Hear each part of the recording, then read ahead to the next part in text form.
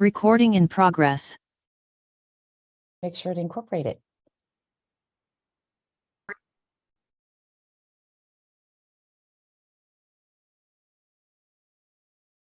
Hey, Marianne, I know you always have some questions. As you say, happy belated birthday, Marianne. Thank you so much. I did not forget. Well done. Well done. I want to count backwards, though. No, we do it with grace. We sure do. Like fine wine. I'm with Kristi. Right. Yeah, I'm with Kristi. I don't want to go backwards. My daughter's in high school. Like, that's the last place I want to be. Same. Agreed. Same. Hey, Swati, great to see you. Great to see you too. I'm so excited. Hi, Kristi. Hi. I'm so excited. Thanks for doing this today. Yeah, I think it's you can see the number of people that are joining. There's lots of interest in this topic. And Vincent, Kristi, and I really want to make sure that we address the questions that brought you here. So please don't hesitate. Go ahead and put into chat. I see some people have already started doing that, so that's great. Go ahead and put in the chat the questions that you're hoping to get answered today. Or just say hello. Tell us where you're from. That works too. Mohammed, good to see you. Thanks for joining today. Hey, good morning. Good morning. Mohammed never sleeps. It's true. I can personally vouch for that. Yeah, but it's still early. It's 5 p.m. here, so still early. This is actually like a normal time for you. Yeah, for once, right? All right. So don't be shy as you're thinking about the questions. And if Vincent, Kristi, and I say something that you have additional questions to, the AppEQ team will be monitoring the chat and letting us know that you have those questions. So I know it's early for those of us on the West Coast. So as your juices get flowing, go ahead and put in the questions and let us know, because really we want to make sure that this is a valuable session for you. So make sure to send us your questions on chat, and then we'll make sure to address it. All right, Vincent, I think we're officially 5 after. You want to kick it off for us? Sure. Thanks everyone for joining the webinar. I'll have Rajat, the co-founder of AppEQ, do the introductions or opening the webinar, and I'll let Sandy and Kristi introduce themselves after. Rajat, would you mind to open it? Sure. Yeah, thanks everyone for joining today. It's a great pleasure to host you all for this webinar. CS leadership is something which is very deep in what we are building at AppEQ, and the whole ownership on customer success leadership to drive customer success teams, as well as to propagate the customer success mindset across the organization, is something which we are deeply working on. And it's an honor to have Kristi and Sandy today to share their experiences. I would request all of you to make this session interactive. Please post your questions in the chat. We would love to have your videos on, and please raise your hands or ask your questions. So yeah, over to you, Vincent. Thanks, Rajat. Again, welcome everyone for joining the webinar. So this webinar, this is about, we would like to share some of the best experiences that we had running customer success organizations. So the webinar is all about inspiring success and what the best customer success leaders do differently. So I have with me Sandy Yu and Kristi Faltorusso. So Sandy, Kristi, mind if you could be able to share something about yourself, and if you could be able to share about your journey, and then what is your pet peeves about in terms of leadership. Let's our audience hear about that. Would you mind to go first, Sandy, and then Kristi after? Hey, good morning, everybody. I think it's still morning. Good afternoon, good evening, everybody from around the world. Thanks for joining us today. My name is Sandy Yu. I'm the growth executive for Revenue CCO. And what we do is we identify problems, that the pain points that your customers have, uncover them for you, and then fix them. And I have 20 years of big tech experience in Oracle, Cisco, Pricewaterhouse, and I'm bringing that solution to new companies and new verticals. So excited to be here. Leadership is very close to my heart, and excited to be doing this with Vincent and Kristi. Thanks for having me. Great. My name is Kristi Faltorusso. I'm currently the Chief Customer Officer at Client Success. We are a customer success management solution. So we help our customers in what we say manage new to renew. I've been in the customer success space for about 12 years in B2B hyper-growth SaaS companies, building, scaling, and transforming teams. Prior to that, I spent a decade of my career in marketing. And so I love to leverage what I've learned in marketing and apply it to customer success today. There's a lot of transferable skills and a lot of great ways to use that in support of our customers at scale. So very excited to be here. I have had some great experiences and some interesting experiences as a leader, and I'm excited to share a lot of those learnings with you all today. Thanks, Kristi. Thanks, Sandy. All right, just to kick this webinar off, since we started about sharing our experiences about, toward customer success, and each one has our own path. Sometimes this is something that we choose. Sometimes this has been assigned to us when we started our journey. I am keen to understand your experience, Kristi, because you started about in marketing, and Sandy's all started in a different career. So how did the two of you end up in customer success, and how does that kind of that career path actually shape your perspective in terms of when you lead a team and you decide I should have take a different career or decisions to make in terms of leading the team, if you will? Yeah, I mean, I loved my first 10 years of my career in marketing. I thought I was going to go be a CMO or a chief digital officer. That was really where my passion lied. But interestingly enough, I had been using a technology called BrightEdge at a few different companies in marketing. And so BrightEdge is a search engine optimization platform. They help companies get found in search, right? And doing all the research behind that.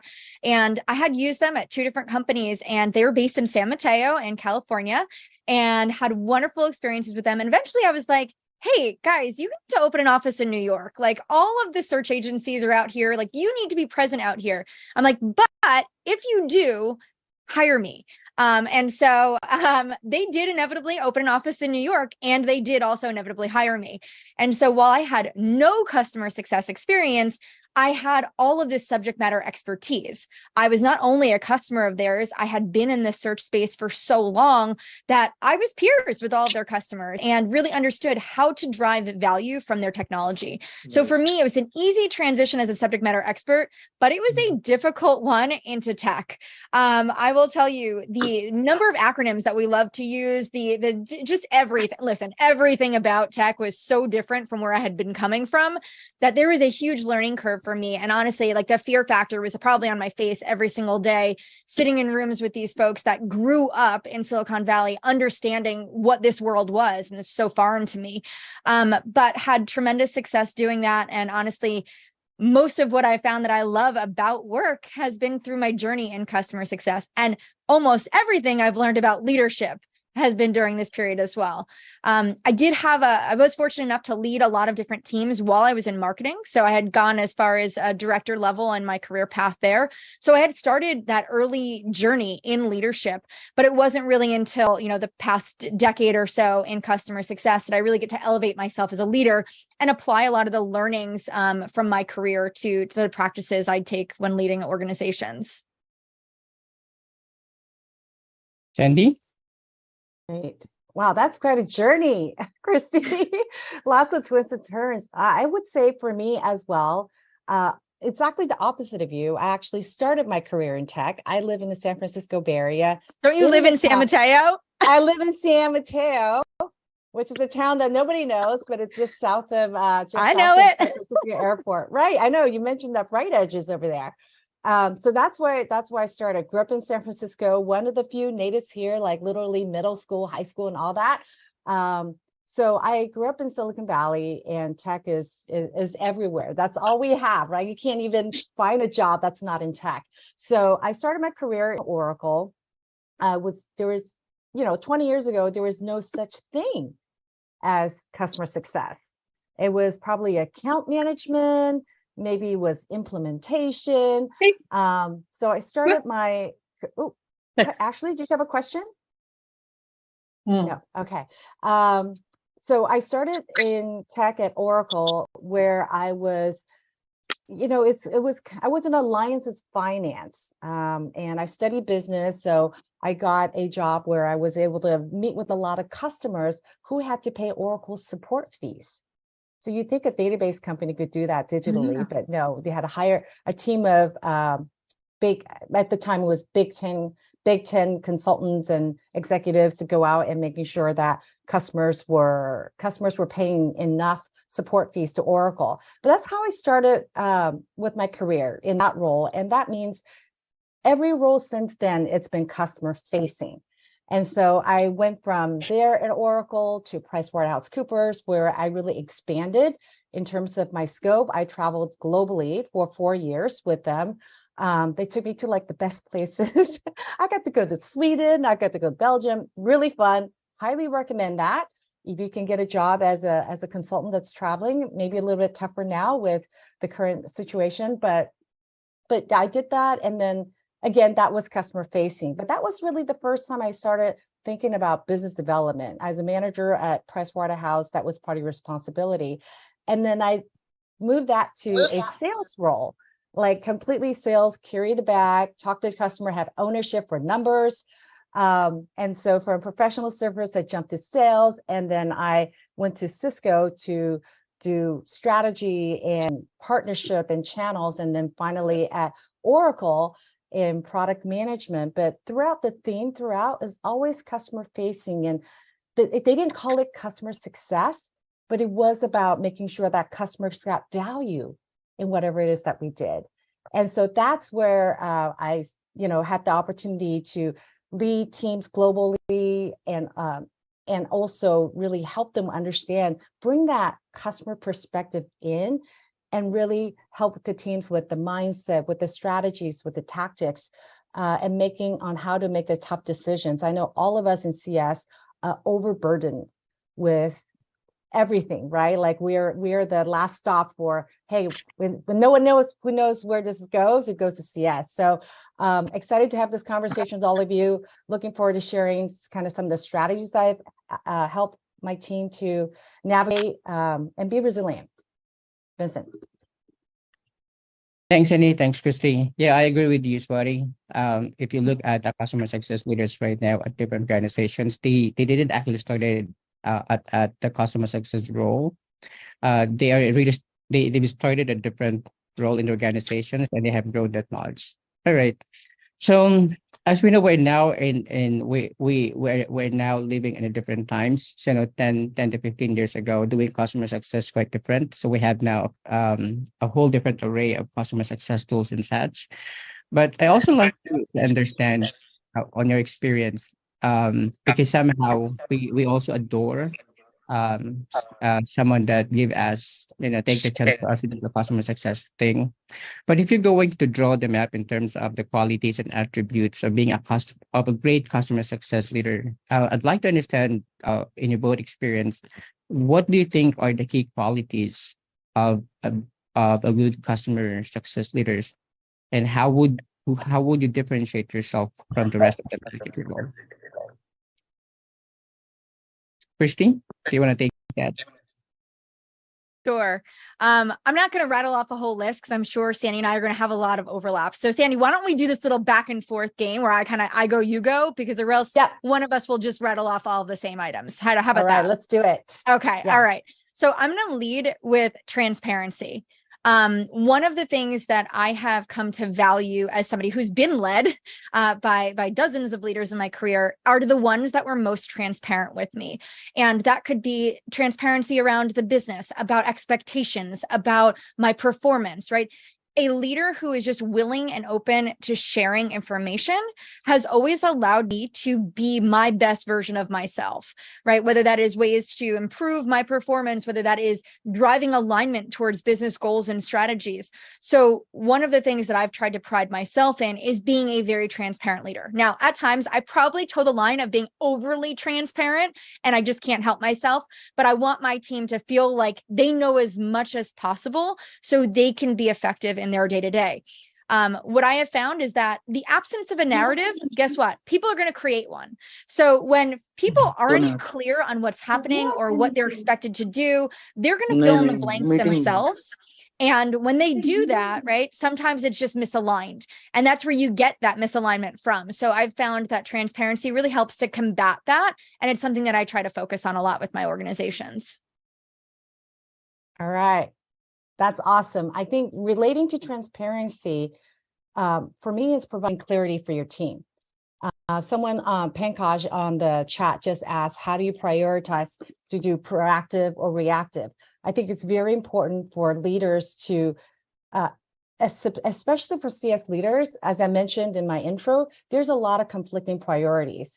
It's very important for leaders to provide that clarity for the team, provide that clarity for the cross-functional leadership to say, what is it that we can do and we can do best? So I think clarity is another thing really tied into transparency, right? So next, you go. All right, empowerment. I have been led by leaders who love to micromanage and overly control the work that we do. And I think everyone's probably had an experience with a leader like that. And guess what? They were probably an early leader too in their professional career, because we don't know better, right? We probably moved from individual contributors into leadership roles, and we want everyone to do what we did. And so we're so tightly wound around controlling that. Well, let me tell you, that's probably the worst thing you can do as a leader. So what I have found to be very effective is empowering my teams, right? So we talked about clarity, we talked about transparency. Well, if you can provide those things for your team, right? Set good expectations, be very clear on what they are supposed to be doing. You're in control of building these teams, right? You're the one hiring these folks. They should be the best person to sit in that seat. Well, empower them to do the work you hired them to do. Not only does that create a great experience for them, it empowers them to learn and grow as an individual. But guess what? As a leader, you get to go and do your job. You don't want to spend all of your time micromanaging and following up with people. I need to be driving strategy. I need to be leading out in my organization. And I can't do that if I am overly focused on what my team is doing day in and day out very tactically. I'm very big on empowerment. I want my team to feel like they've got a safe place to fail forward, learn, and grow. And I'm all about that empowerment. Now, sometimes maybe I take it, again, a little too far, because that's what I do. I take everything too far. But the over empowerment is maybe like, I'm like, you got this. And then I forget to check in all the time and make sure that they're good. So find a nice balance there, but empower your people. That would be my second. Yeah. Kristi, I totally agree with you. Having that growth mindset and empowering your team. CSM, All India CSM. Hey, Artie, can you mute? Thank you. I totally agree with that. And I think the next one, I'm listening to you and I wonder, these are really qualities of good leadership. And I'm trying to think, is there something specific about CS leadership that we need to pay attention to? And I'm not sure. I'm not sure that there is one, but the one that comes to mind after empowerment is I think relating to that, but it's really empathy, right? So as CS leaders, our empathy has to go far. We have to have empathy for our team. We have to have empathy for our customers. We have to have empathy for our cross-functional leaders. And I think that's particularly important because one of the things I think that's really helped me is that I actually have been in all the different roles, right? I've been in marketing, I've been in products. So it's much easier for me to say, I hear your pain. I know your KPIs are trying to, have releases. If we're talking about product management, right? You're having releases. And so, but this is how I can help you actually get to better releases, choose better features to release for the customer. And here's the customer data. So I think having empathy for our customers and our employees, and having the empathy, then empowering them, providing clarity and having a transparency. So it's the whole package. All right, I'm going to give my last one, Sandy. I think that you probably have one more follow-up on this one. That way we round it out with a nice even number of 6. I'm going to go with problem-solving skills, right? Like as leaders, we are in the seats that we are, and it's an honor to sit in those roles. But we have to make hard decisions all day, every day. And again, it is a privilege to be able to have the problems that we have to solve. But you have to be able to be very forward thinking, being able to be creative. We have to have those solution mindsets. And so I'm going to say that as a leader, I do think that an important skill to have is the ability to problem solve, because whether you're problem solving in helping your employees, helping your business, helping your customers, it is just innately something that we're doing day in and day out, and something I think you need to be very well versed in. Yeah, I'm trying to think, is it a skill set? Vincent, for the last one, do you want a skill set or a characteristic of a leader? Because I think those are 2 different things. Yeah, I'll go with characteristic, because it's because it's something that you could learn, something that you could be able to but go ahead, Sandy. The last one that I will close with is really resilience. And that's what we're here to, one of the things that we're going to be talking about here is resilience. And it is definitely something you learn over time. Resilience, honestly, comes from failing a lot. I've failed a lot in my career, made lots of mistakes. I made a big, expensive mistake just 2 weeks ago. And it's about the ability to, for yourself, have some compassion for yourself. You need to have compassion first, then you can have resilience. And to have resilience, to lead a team when, unfortunately, there's some reduction in force. Unfortunately, a product didn't get sold. Maybe you got acquired, or maybe it's a good exit. There's a lot of challenges as for the CS organization, just being humans, actually. So I think resilience is something you cultivate, but remember that resilience comes from failing. So if you are trying to be perfect all the time, it's hard to learn that important characteristic and trait if you don't fail. So I would say the last one, I would love to leave you all, be resilient, knowing that when you fail, it's just building on your resilience. Thanks, Kristi. Thanks, Henny. Yeah, those are a good characteristic that you guys named. And I wholeheartedly believe that without those characteristics or inherent capability, we're not be able to lead the team, much as, to lead the team, if you will. All right. There is one question on the audience that stood out for me. Do we have Ayesha Khan? Would you like to ask your questions to Kristi and Sandy? Ayesha Khan, can you hear me? Oh, all right. Maybe later on. Actually, the questions Ayesha asked, if you don't mind, is how could you be able, can you talk about actual or factual transparency as well as emotional transparency, and how do you achieve that as a CS leader? Sandy, you want to take that first? Yeah. How do you achieve emotional transparency? Whew. I think that's a tough one. I just heard a story where the CEO came in, I think it's a startup, maybe like 300 people, went in at an all hands, said to everybody, look, we only have 6 months of cash left. I don't know if anyone can relate to this. We only have 6 months of cash left. If we don't get this product out, or whatever, there was a milestone that had to hit, we all have to go home. This is it. So the CEO meant to like energize and ignite everybody, but that completely backfired. People started quitting because they need stability. They need to put food on the table for their families. So I don't think that was appropriate to do that. And so it's a tricky thing, right? Like you have to identify the audience. I think what he meant to do was to energize, like, look, we still have a good runway, but we need to deliver this because of this.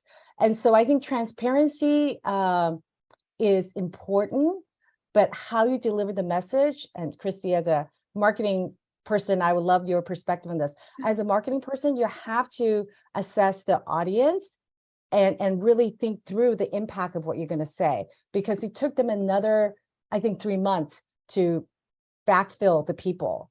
And so I do think it's important to be transparent, but also it's got to be the appropriate message for the right audience.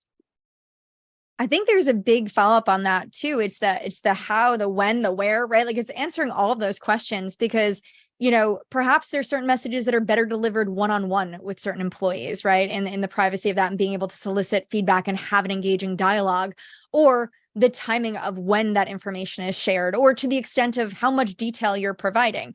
Now, I don't know that I'd ever get in front of my company and openly just say, like, we've only got 6 months of run room, because to me, like, that just screams like, hurry up and get out of here, because again, to your point, right? Like, I need to, provide for my family, and I don't have the luxury of riding this wave with you, right? I need to know that I will have a job in 6 months, 7 months, 8 months.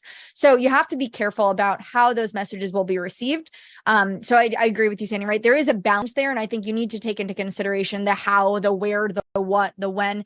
Certain things I think are reserved for the executive leadership team, right? If you all have the privilege of leading organizations, there is some information that is being shared with you that you're privy to that doesn't need to make its way beneath and follow through the organization, right? So you have to understand what that balance is of where that information needs to start and stop.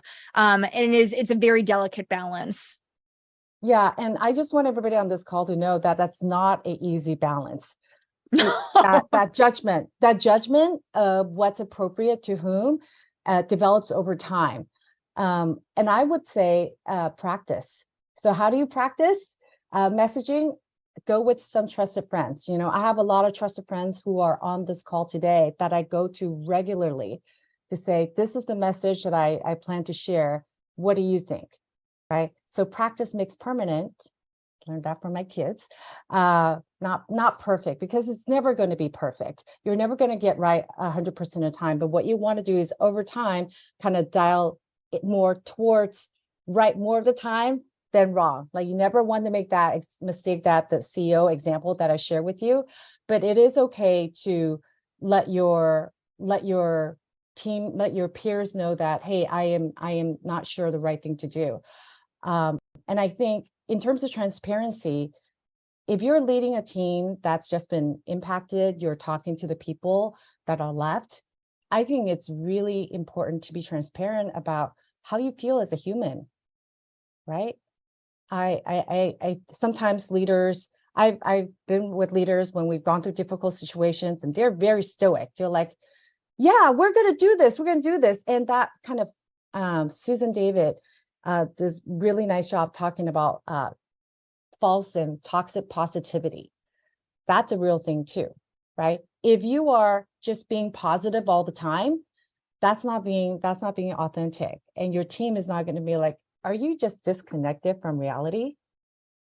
And so that's when you can be transparent, like, look, I feel so sad that we lost half of our team. Or like, I think it's okay to be human, to let your team know that you are impacted by these negative things, instead of like, hey, it's okay, we're gonna make it, because that's not reality. Thanks, Annie. Thanks, Kristi. So over time, I've also seen that as a customer success leaders, you also need to be mindful of what is going on around us. That includes being adaptive to the change. But one thing that as a customer success leaders, we also wanted to make sure that the customers do not suffer with whatever changes or decisions we're going to make. There is one question from the audience I would like to take, if you don't mind. This came from Jane Stefanova. Are you there? Would you like to ask your questions directly to Kristi and Sandy? Hi, everybody. Yes, I'm here. Thank you for addressing my question. I actually asked two, one about the acquisition and another one is about the commercial pressure. Can you specify which one did you mean by raising for me? Ask the one that's most important to you, Jane. For me, okay. For me, actually, the most important is acquisition one. So I will really want to take the opportunity to ask that one. So we are rapidly growing and acquiring companies. And I would like to learn what is the best practices or best advice or maybe some cases that you can suggest of how to align the customer success strategies, because this is different markets, different countries, different culture, and completely different service levels that being offered to the customers in these companies. So how to align, how to keep customers not churn and keep the team motivated and aligned in a short term, of course, because there is also a commercial pressure to process all this. Thank you. Kristi, do you want to go first? And now, yeah, sure. Yeah. I'll take a stab. We'll do the best that I can. All right. So my thoughts around this. I don't know that I've probably been exposed to as many acquisitions, probably Sandy, as you have in your career, just given the organizations that you've worked with. But I'll give you kind of the hindsight of the organizations that I work with, different scale, right? We're talking mid-size, hyper-growth, sub 100 million in revenue, right? Like those types of companies who have either been acquired or have acquired other companies, and how we've merged the customer success organizations and strategies through those acquisitions. The first thing is communication. We've had to be very clear on communicating to your employees, right? And this also includes communication to your customers. And this is your new customers as well, right? Everyone needs to understand what is happening. The second is being clear on what your strategy is. Now, you have to also understand with acquisitions, nothing goes as planned, nothing goes as designed. It is messy, but you have to have something in place, right? There has to be a strategy of what we are ultimately working towards, how and why. And so being able to design a strategy and clearly articulate that to the folks that need to understand what that is. Again, it's going to be your employees and it's going to be your customers. I am a big believer that people like when change happens with them, not to them. So in order to bring people along for that change management journey that they're about to embark on, you have to bring them into the process. So communication and strategy is key.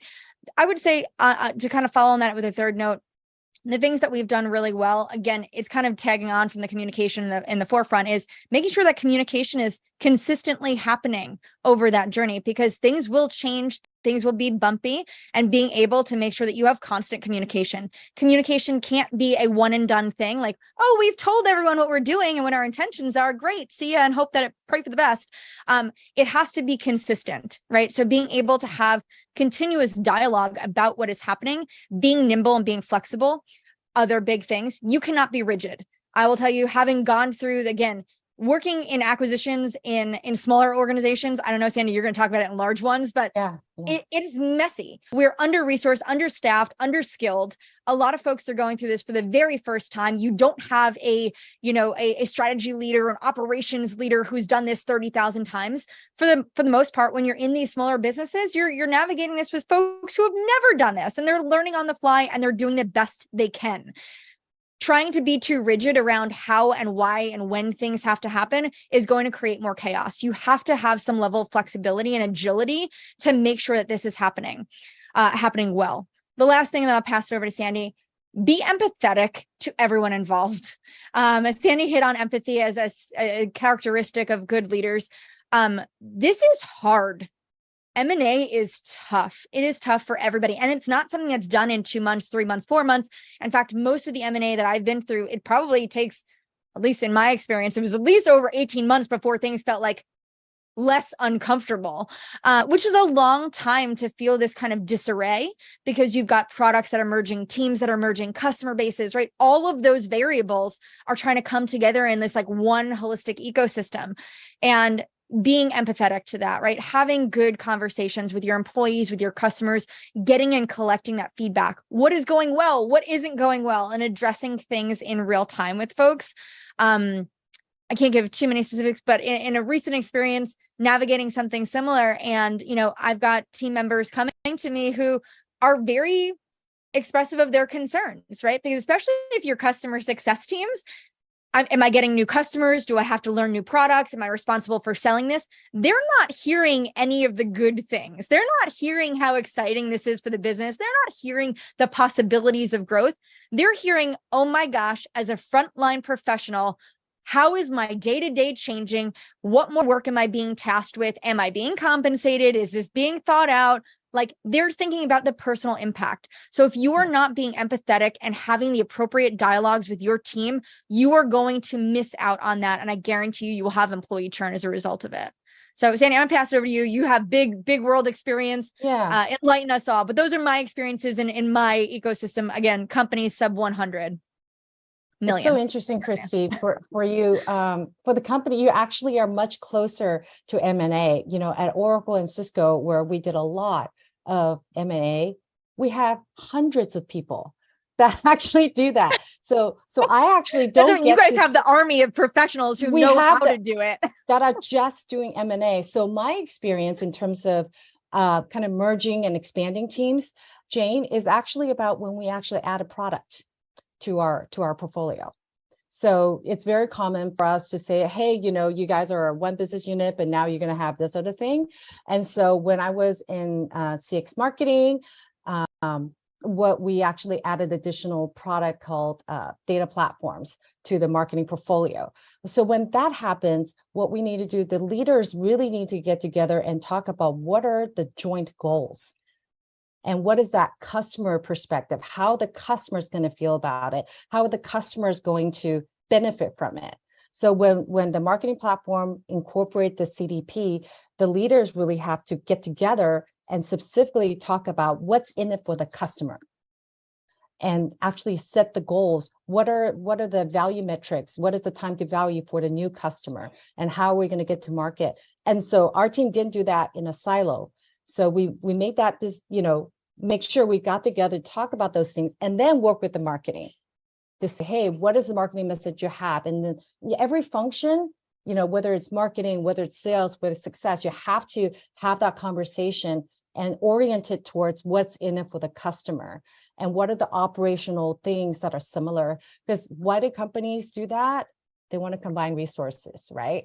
It doesn't mean anyone's going to be let go, but they want to have that synergy. For example, the product development team want to be together to say, how do we build instead of a point solution, now we have more of a platform story. And so I think when you start, and I worked a lot with the global teams, the needs of the customer in each of the individual regions are very different than the big North American market. And so it's important to take that into consideration and look at the growth opportunities of the region as opposed to prioritizing just North America. Thank you so much, guys. Really very inspiring. And feel free to obviously reach out to us, one-on-one. We can talk further about it. Thank you. It's a lot of experience. I really appreciate it. Thank you, guys. Thanks, Jane, for asking the questions.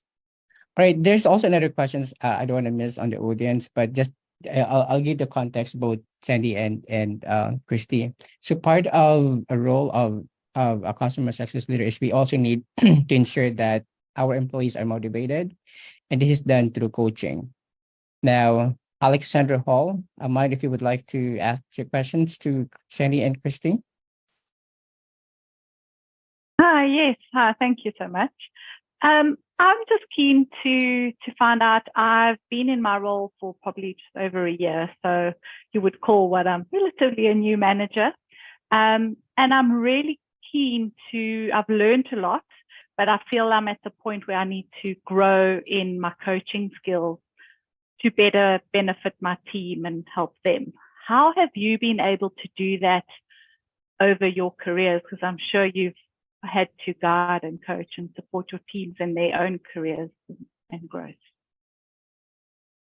Since you went first last time, I can take this one. Yeah, first. That's why I'm silent, Sandy. This is your go round. No. And so I think instead of just learning on the job, actually, I would learn from thought leaders. I really highly recommend Brené Brown. She's a great author. I see a lot of nodding heads. So Brené Brown writes a lot about vulnerability and also shame. But when people are learning and growing, there's a lot of that going on. And how do you identify it? How do you teach your team to be brave? So Brene Brown, I love. Adam Grant, I love. I think those two thought leaders specifically, and I have a shortcut for learning. Reading a book is really hard for me because I'm driving a lot. So I tend to listen to podcasts and audiobooks. And podcast is a shortcut way to learning, because when you listen to the authors of their book, they tell you like the top 3 nuggets, right? Because they don't have a whole book to tell it. So they have to tell it to you in like half an hour or like 45 minutes. So if you're interested in exploring some authors, a thought leadership on how to coach, how to build teams, how to build resilient and courageous teams, I recommend that you do that. And it's about learning that and also really watching great leaders.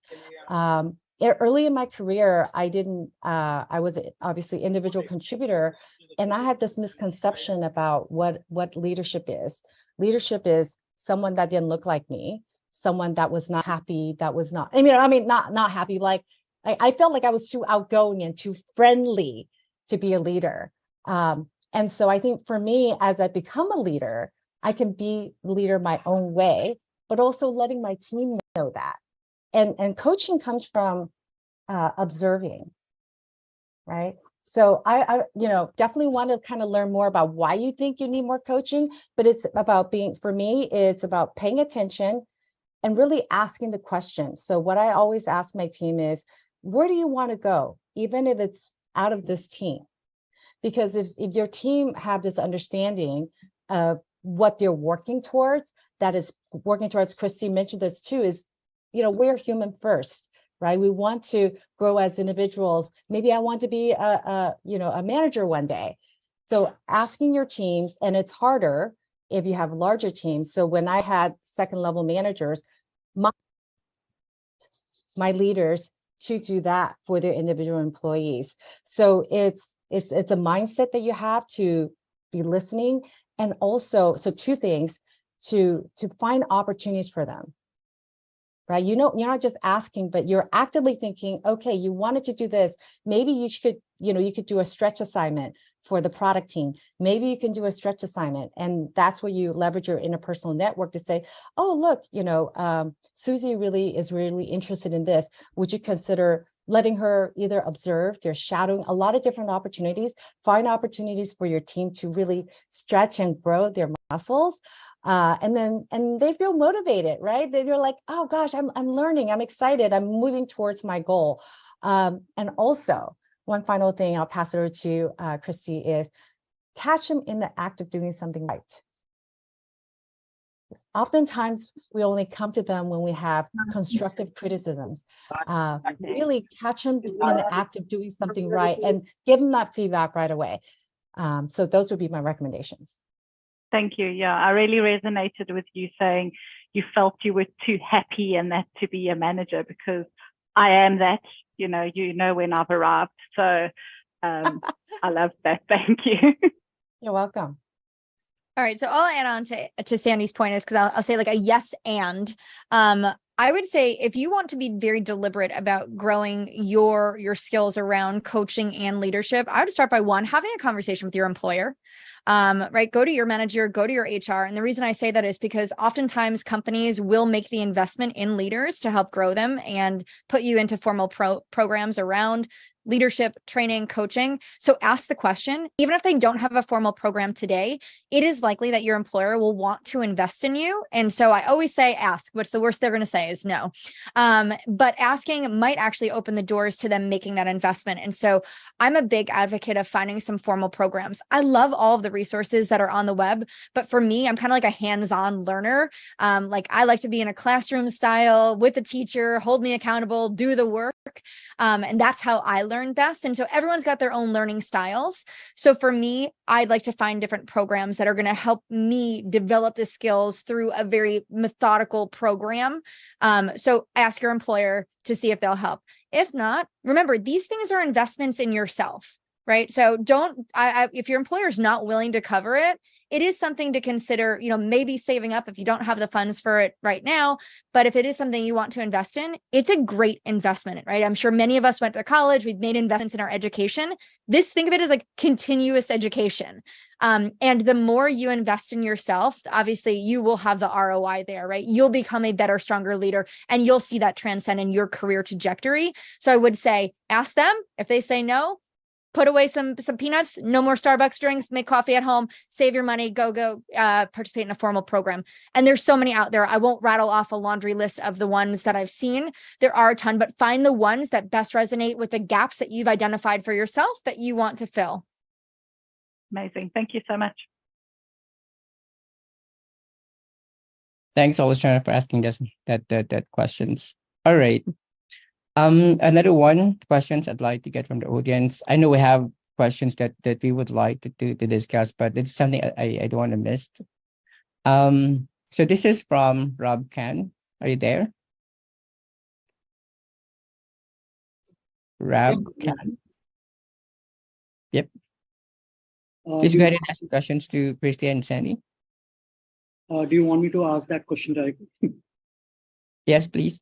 Yeah. So actually, I'm in a bit of a situation where I'm trying to figure out how we can. So we have some set of KPIs already set up by the client, and I can see that our product, and even we have tried lots of things, and our product is not able to achieve those KPIs, and the clients are not very happy, obviously.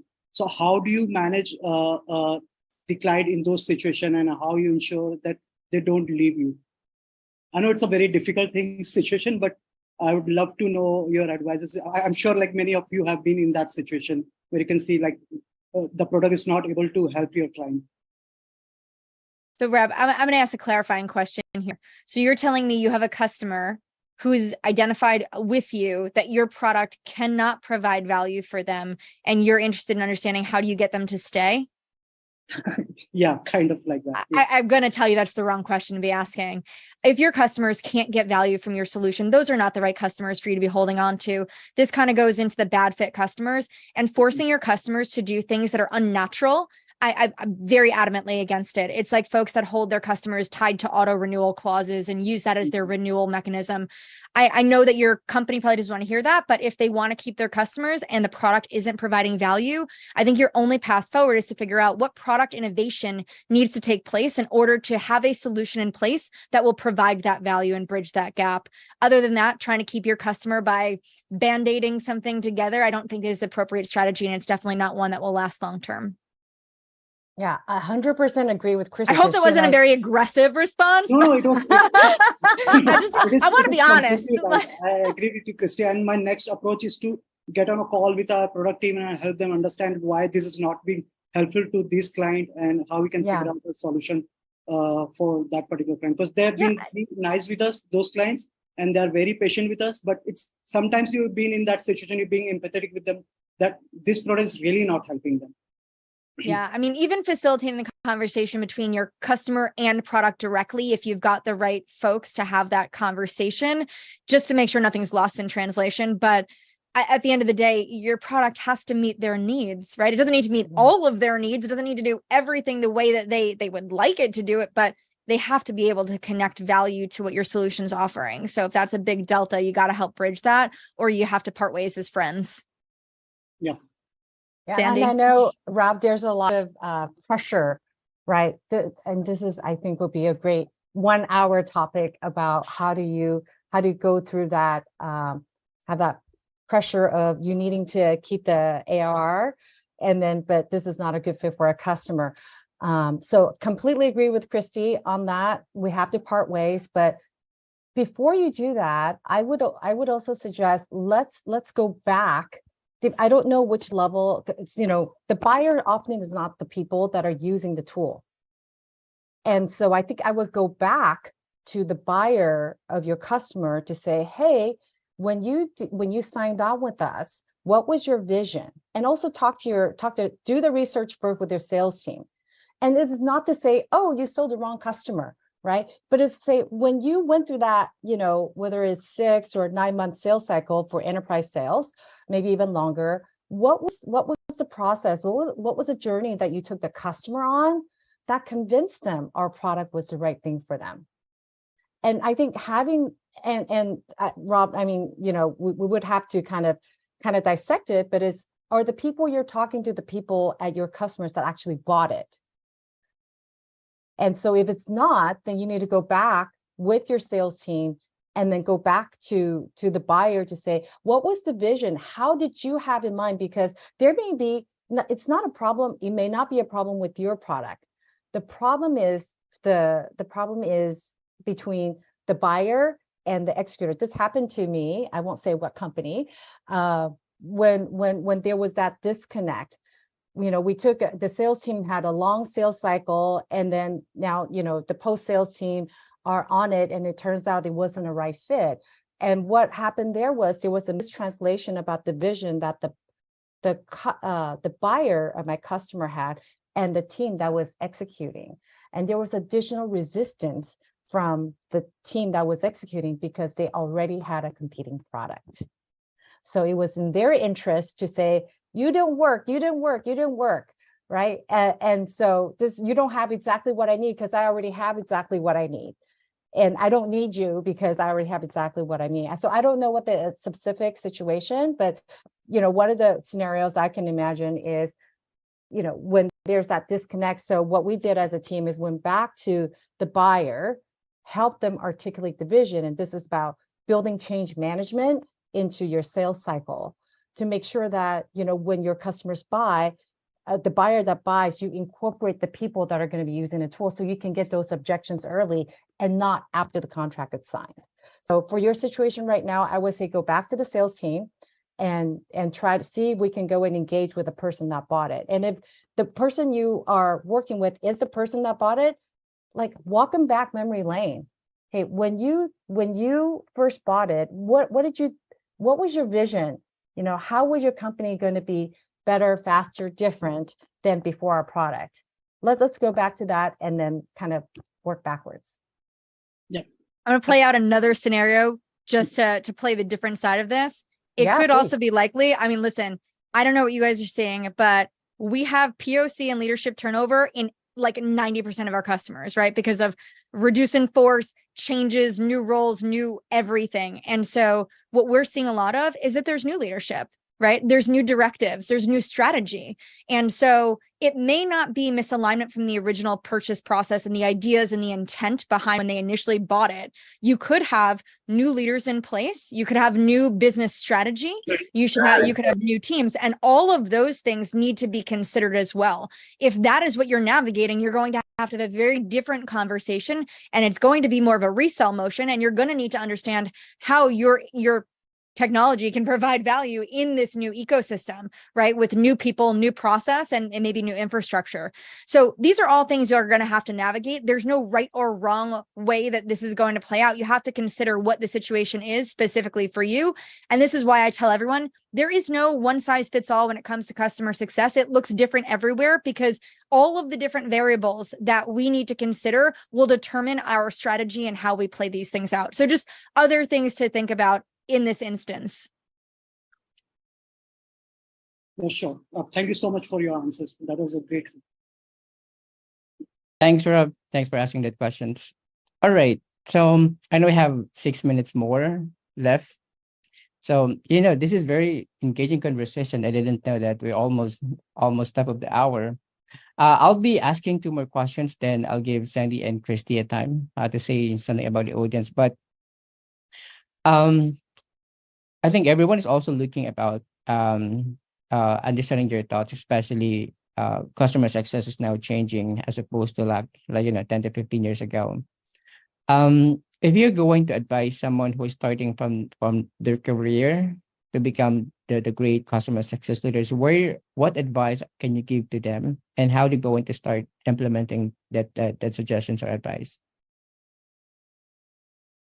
So depends on what phase the company is in and kind of where they want to grow, right? So that, I think can you narrow that question a little bit for me? Because I don't want to just, give like a blanket. I think we have people who are already leaders, who are aspiring leaders.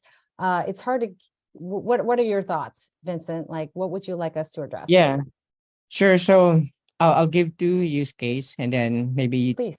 Kristi and Sandy, you could take one of that. Let's say for startup companies who have just about have they're just getting about 10 to 15 accounts, and then they would like to ensure that the products that the product becomes sticky to their customers, and they want to make sure that they're doing the right thing in their customers. They don't want to change anything, any processes, but they would like to build processes within the team. So that's the first use case. The second use case is going to be if you have the product now that is now used about 100 to 200 customers, how could you be able to elevate and improve that customer experience without losing your team resources, if you will? Do you want to take the first use case and I'll take the second, Kristi? Sure. And both are very different, very clearly. So if you've got a small organization, you're just getting off the ground, right? So we're saying sub 20 customers in place. You don't have a customer success strategy. You have a customer partnership. And I say that because at this stage, you need to be engaging your customers as partners. You need to be thoroughly understanding their use cases, their needs, how they use your product, what their objectives are. You are almost acting as an extension of their team to learn. So that way, when you are ready to start designing a customer success program, you're designing it outside in and not inside out.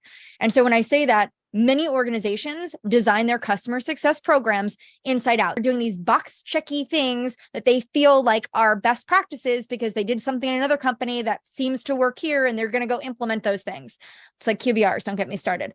But when you are this early in an organizational stage, you need to be able to partner and learn from your customers, right? And hopefully hone in on who are the customers and what are the profiles of the folks that are going to be the most successful with your product, right? This early stage learning and growing with your customers is going to help you hone in on your ICP. It's going to figure out what value your customers can get from your product. You're going to start to find out what are those repeatable things that we can start doing with customers early.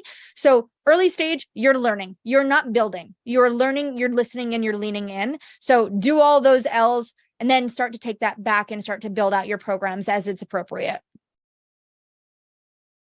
Great advice, Kristi. I think for the question, Vincent, is like, how do you help your team scale as the customers are using product? I think I saw, someone in our network kind of list out all the things that customer success people have to do. And it feels like you got to do sales thing, you got to do marketing thing, you got to do product thing, and you got to do customer success thing.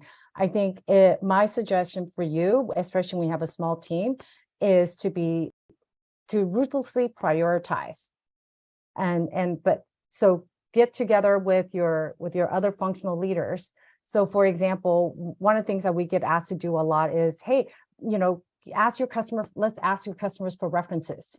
Now, that takes a long time to cultivate, right? So can we ask the marketing people to say, look, let me set up an intro call as a CSM, and then you go and try to cultivate and find that use case and write that story. So as a CS leader of a small team, in order to maximize what your team can do, you need to ruthlessly prioritize and then work with the cross-functional team to see if they can support what are the things that you feel like you have to do that's actually going to be helpful to their KPIs in marketing, in product. Another thing we get asked to do is Jagdish, we can hear you. Thanks. Anyway, so I would say ruthlessly prioritize and then get your cross-functional team to do the things that are not priority.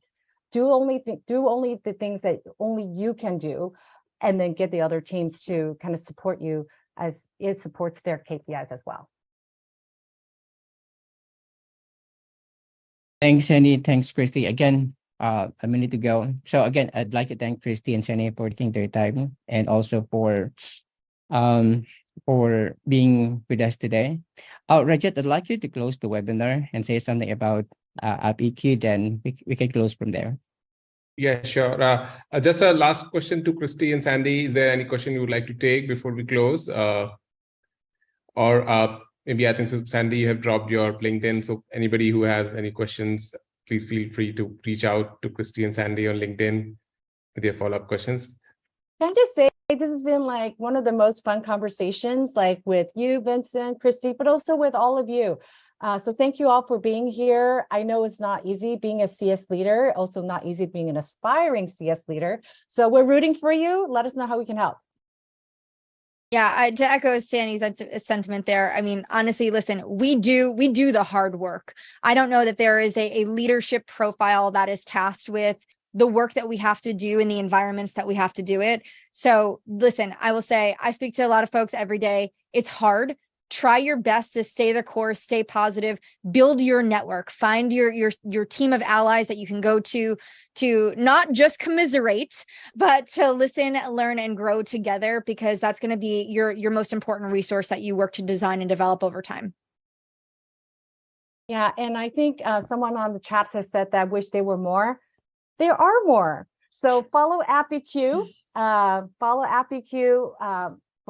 Kristi, follow me. We're hosting different sessions all the time, but AppyQ has a great series of sessions that are really geared towards CS. So really recommend you follow AppyQ. Thanks, Kristi. Thanks, Andy, for your time. And thanks, everyone, for a wonderful session today. Looking forward for the next one. Take care, everybody. Thanks, Have a great rest of the day. Bye. Thanks, everyone. Thank you.